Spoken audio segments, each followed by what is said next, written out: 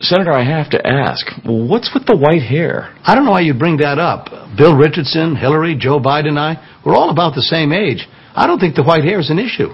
Well, how did you get the white hair? Hard work, I suppose. For example, it took me 7 years to pass the Family and Medical Leave Act, and I helped end wars in Central America and bring peace to Northern Ireland. I'm ready to be president. Well, how many white hairs do you have? Hundreds, thousands, I presume. Really?